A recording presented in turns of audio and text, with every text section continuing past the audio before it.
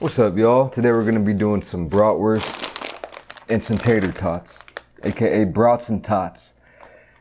I thought of this a while ago just because it rhymed, but I think it would be a very good combination too. You know, it's a classic. Potatoes, sausages. I think the Germans might respect this one. So I'll probably just fry these up in a fry pan and cook these up in the oven.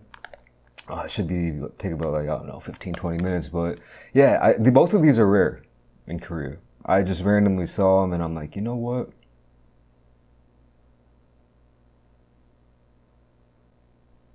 That's a pretty good idea. So I'm gonna cook these up.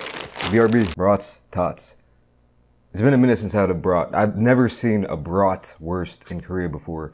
Maybe I just wasn't looking in the right places, but in 10 years, never seen one. So I'm excited to try one of these. I probably haven't had one in, I think I had one in 2017. That was in America though. Tots, not as uncommon, but Ida, the brand, is uncommon.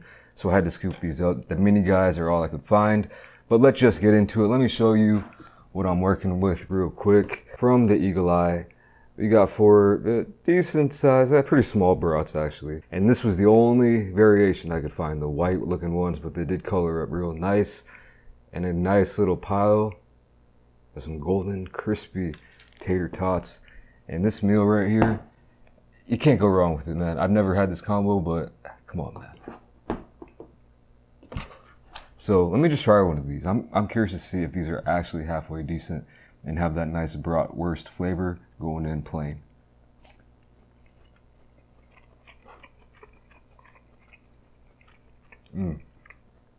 That's where it's at.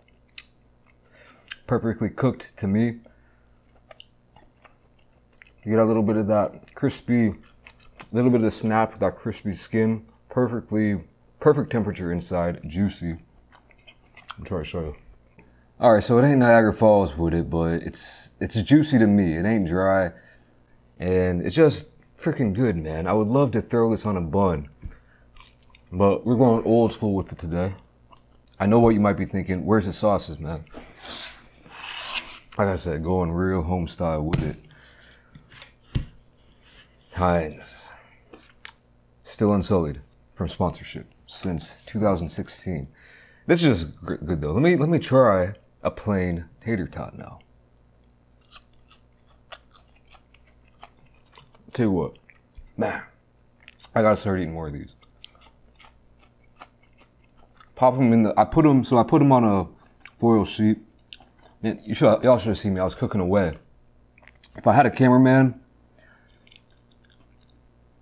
it'd be the most useless job in the world, I would say, actually, but I was cooking those brats because the thing is that it's hard to get color on the underbelly.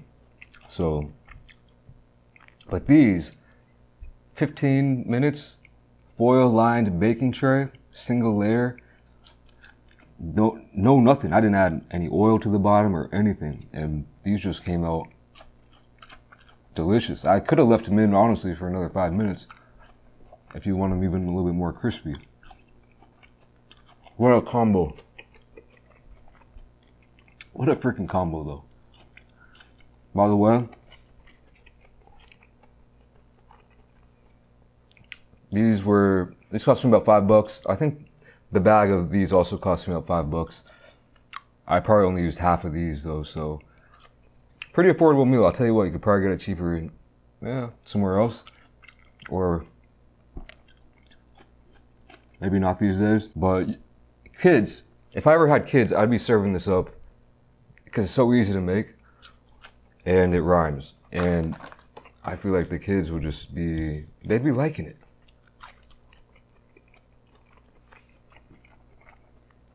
These brats, by the way, flavor-wise, I would say a standard brat.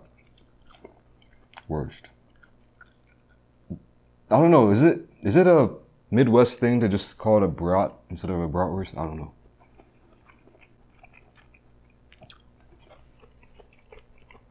Very standard and tasty. There ain't no cheddar infused jalapeno, nothing like that. But some nice spices. Now, this is where it's gonna get kicked up another notch. Mustard and catsup. And there you go. I mean, if I was a kid, I'd be loving this.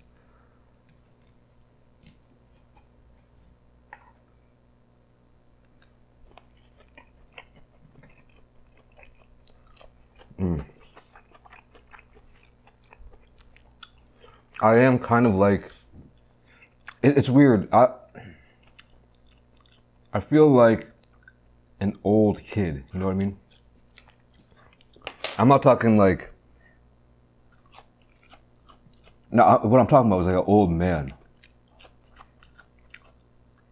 80s. But also like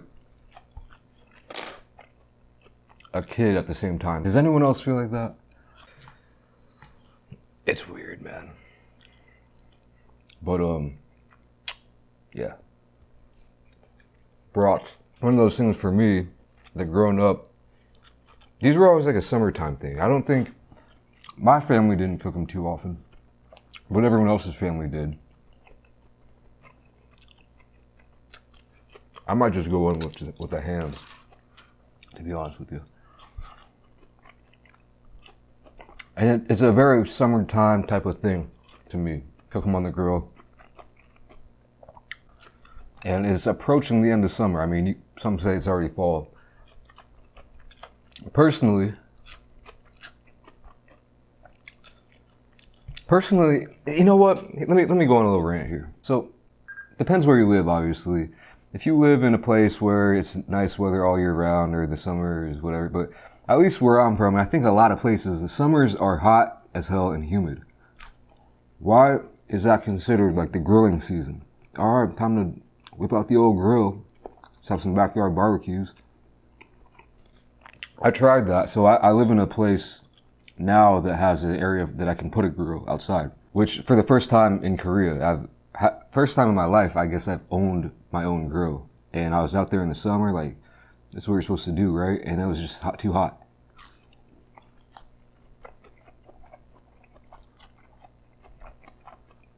Because the grill is hot. You know, standing over cooking, it's just like unpleasant. I am very sensitive to heat, I gotta say. But for me, I feel like the perfect time to grill is like fall, autumn, maybe even spring, but especially fall. I just love the fall. But when it's a little bit cooler out, so when you're standing by that grill, you get that warmth from the grill. I don't know, something about the hot and the cold, or something heating you up on a cold or chilly day, like a fire. I like that a lot. Or a blanket, even. Big ass blanket on a cold day. I have a cold night. I like that.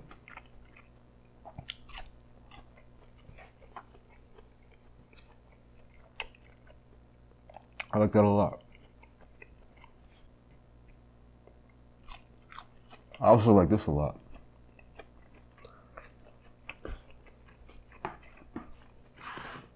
Speaking of weather though, about to get hit by a typhoon, which I don't really know the difference between typhoons and hurricanes, except I think it's the same exact thing, basically, except one of them it depends on the region of the earth that it's in.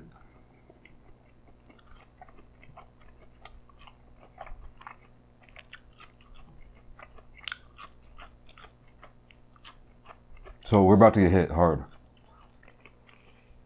It's already kind of starting. You probably don't care, but the next few videos might be, I don't think delivery spots are going to be delivering. That's what I'm going to say. So I have a couple tricks up my sleeve, couple backup options.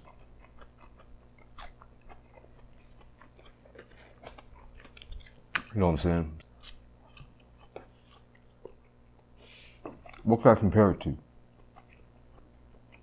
You know, it's a little bit like bangers and mash. I can mash these up.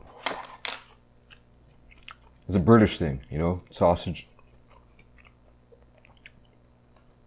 and mashed potatoes. Mash up a couple of these. Well, I guess it's more like a hash brown now. That would be fire too. I've never had bangers and mash. On the list though. But sometimes you want a little bit of crunch, a little bit of crisp. You know what? You could do. similar sizes. We can just kind of, yeah, just like, I don't know. You can make some kind of casserole, I bet.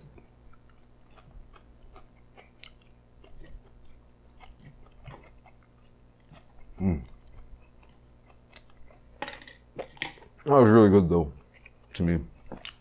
Really enjoyed that. I wonder how much of the fact is just that it rhymes that I like it. I don't know.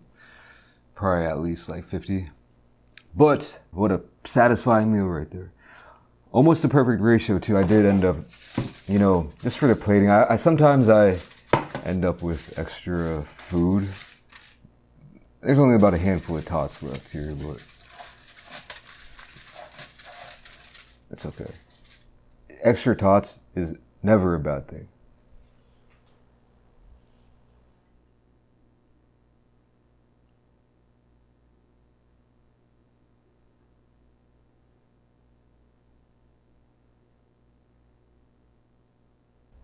But yeah, that's about it for this one. So I hope you guys enjoyed it. Thank you for watching. I'll catch you in the next video.